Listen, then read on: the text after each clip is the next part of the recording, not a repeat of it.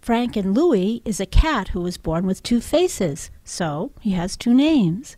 He's known as a Janus cat after the Roman god with two faces, and at 12 years old, he's the longest-lived cat of his kind, a fact that just earned him a spot in the Guinness World Records.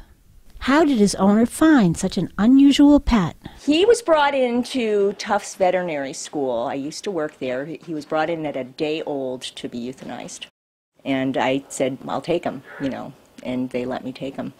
What was it that drew you to him? He was just so unique, but had he been just a normal kitten, I probably would have taken him also if nobody else did. Frank does the eating. Louie just kind of hangs out and his little nose goes along in unison as Frank eats.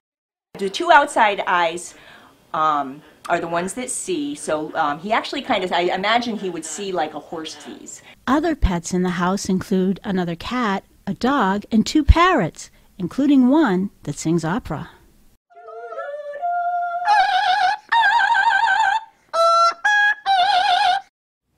How do other people react when they see him?